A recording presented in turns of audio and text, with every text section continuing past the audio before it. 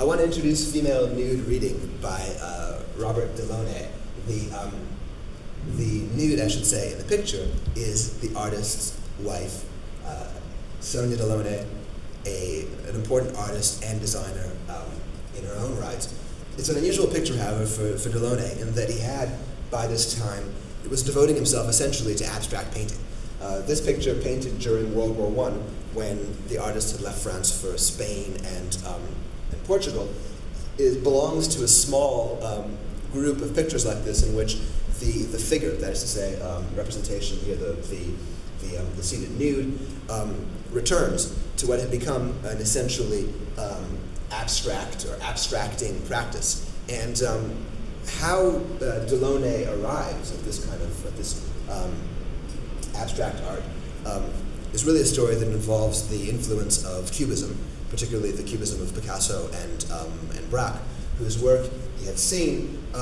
but to which Delaunay brings a new element, you might say, or he develops something that had been sort of marginalized in the Cubism of these two great innovators, and that was the chromatic aspect, that is to say, the use of color, and the motif that we see recurring time and again in Delaunay's paintings, these orbs that he calls either suns or moons, really seems to have been derived from chromatic theory.